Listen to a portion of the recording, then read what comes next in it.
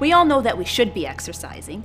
Inactivity is one risk factor for heart disease, cancer, and stroke that we can take control of and do something about. Current guidelines recommend that Canadian adults exercise for 30 to 60 minutes most days of the week. The good news is you can accumulate this activity throughout your day. 10 minutes in the morning, 10 minutes at lunch, and 10 minutes in the evening can help you reach this target. There are many benefits of exercise. It can decrease your blood pressure, your cholesterol, your blood sugars. It actually helps to increase the efficiency of your heart and lungs, and it will just give you a greater sense of overall well-being. There are 3 types of exercise you should include in your program. The first is endurance. That's the walking, the swimming, or the cycling. The second is a strength training component, just to help increase the strength of your upper body. And the third is flexibility or stretching, just to help increase the mobility of your joints.